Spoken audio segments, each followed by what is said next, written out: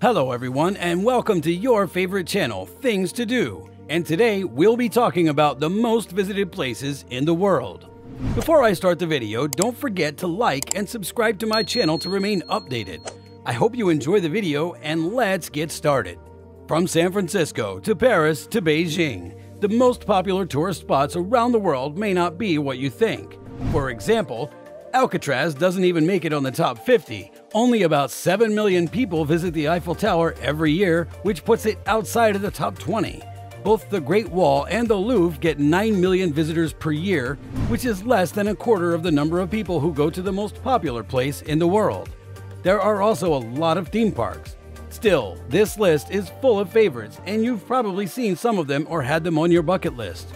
But anyone who's been pushed into a crowd of sweaty onlookers knows that the most popular places in the world aren't always the most fun to visit because everyone else wants to see them at the same time. There are ways to avoid at least some of the crowds when going to the most popular places in the world. Number 8. Beijing, China's Forbidden City. The number of people who visit the Forbidden City is one of the top 10 in the world.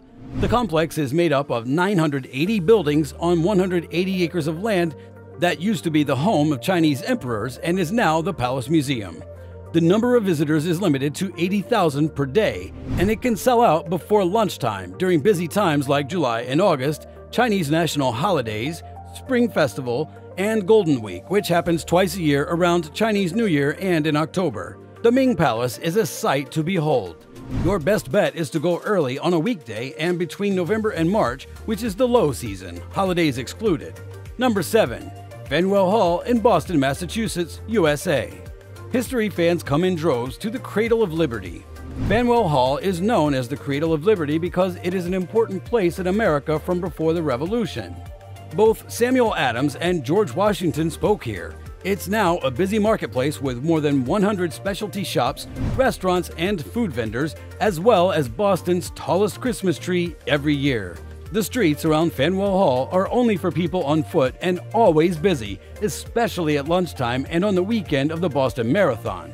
Come early in the morning or late in the afternoon, or in the winter when the city isn't as busy, to see Boston's historical beauty without the crowds. Number 6. Grand Central Terminal in New York, USA. Grand Central Station is fun for both tourists and locals. Grand Central Station is a National Historic Landmark in the United States. It covers 48 acres, has 44 platforms, and more than 750 trains go through it every day. For commuters, it's an important transportation hub, and for tourists, it's a beautiful, historic, Beaux-Arts building with a painted ceiling that shows a chart of the stars. It's also home to some of the city's most famous bars and restaurants, like the Campbell Apartment from Gossip Girl and the Oyster Bar, which was featured on AMC's Mad Men. Most of the time, New York is less busy in the winter. Avoid rush hour and go late at night or early in the morning to see Grand Central with fewer people. Number 5. Niagara Falls. The boat rides near Niagara Falls are very popular. The 3 waterfalls that make up Niagara Falls are on the border between the United States and Canada. Because of this, it seems like twice as many people go there. It's not the tallest waterfall in the world at just 165 feet, but it is one of the most powerful, pumping 6 million cubic feet of water over its edge every minute. One of the most powerful waterfalls in the world is Niagara Falls. During the warmer months, like late spring to early fall, the Made of Mist boat sails close to the thunderous falls. Come in early spring or late fall to see a few less people, or bring your parka and go in winter to have the place almost all to yourself. Avoid long weekends and holidays like the 4th of July and Canada Day, and plan ahead to save time in lines. Number 4. The Union Station in Washington, D.C., USA. During the spring and early summer, it's best to stay away from Union Station. Every day, more than 100,000 commuters and thousands of tourists go through DC's main transit station to see the beautiful classical Beaux-Arts and Baroque architecture and shop at its more than 70 shops. The famous architect Daniel Burnham designed and finished the station in 1908. Spring and early summer are particularly popular times to visit. Come instead in the fall or winter and avoid rush hour, and you might get a taste of what it was like in the 1940s when the station only served 45,000 people a day. Number 3. Central Park in New York City, USA. The Bow Bridge in Central Park is a popular place for tourists to take pictures.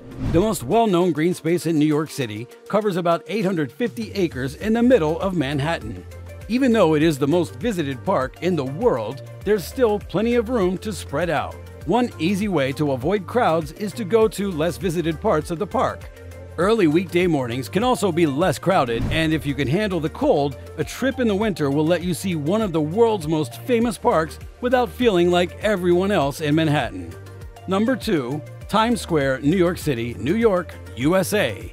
When a Broadway musical is playing in Times Square, there are a lot of tourists there.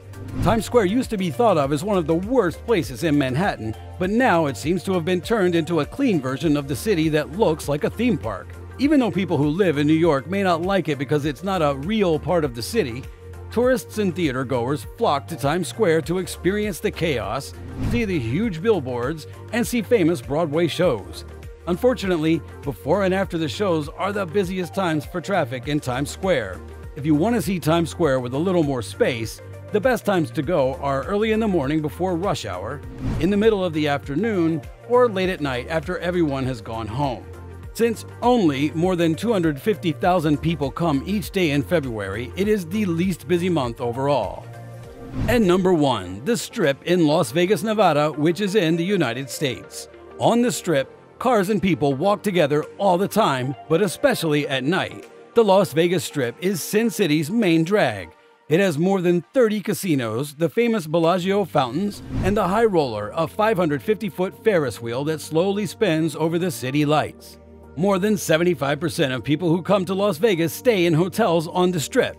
The best time to visit is in the middle of the week, either in the winter if there are no big conventions going on, or in the summer when the high temperatures keep most people inside or at the pool. That's all for today, guys. Don't forget to mention your comments below.